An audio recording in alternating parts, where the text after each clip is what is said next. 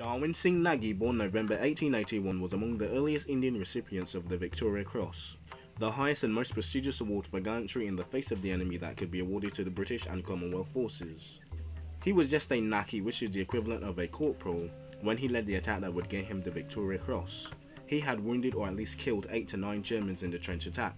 During the attack he was injured in the head and bled from the arms, but he said until the trench was captured he would not leave it.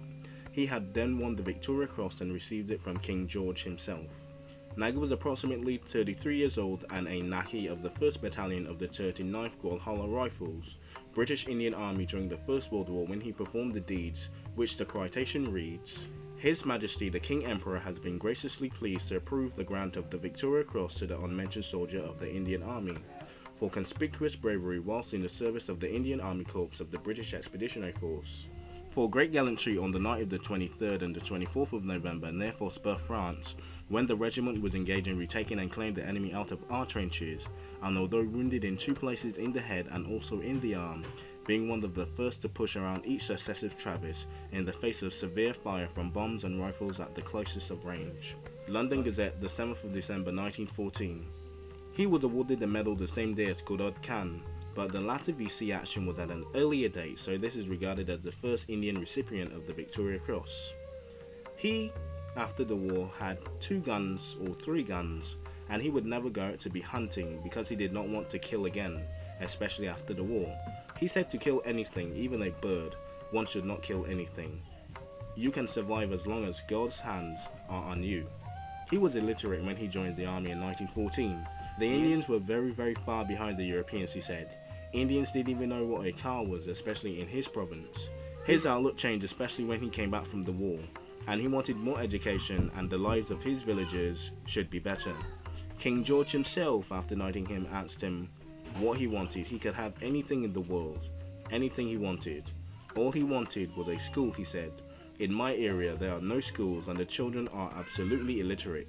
So in case an educational establishment in the place like Karang Plang, with the snap of his fingers, King George V had schools in Karang Pragan in 1 year.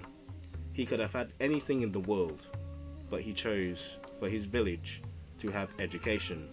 And a lot of schools and a lot of educational facilities not really being named after him, but acknowledging his presence, that the first schools, especially dating back to 1918, were in his honour.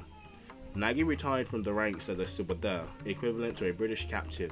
Both his sons Baler and Baler's son Nitin served in the Gwalhalla Rifles of the Indian Army, both achieved the ranks of colonel. His Victoria Cross is held by his family to this day. The Regimental Museum in the Gwalhalla Rifles in Launceston, Yukadakanhan, is named the Darwan Singh Museum in his honour. And even his son to this day actually went on Wall Street Journal to talk about his great-great-grandfather who served in World War I and gave the village of Karang Pragyang education. And that is where we leave all the minority reports and all the people from all the countries. We got we might do Billy Bishop, but this is pretty much the last minority, well, the last famous people of World War I. Even though he's very unknown, this is pretty much the last episode for the British. Anyway, hope you enjoyed something. This video, I hope you learned something, especially, since it was not really about education, but a man who wanted education for his village in the far north of India. A man who did not know how to read, but he stilled ants for schools anyway.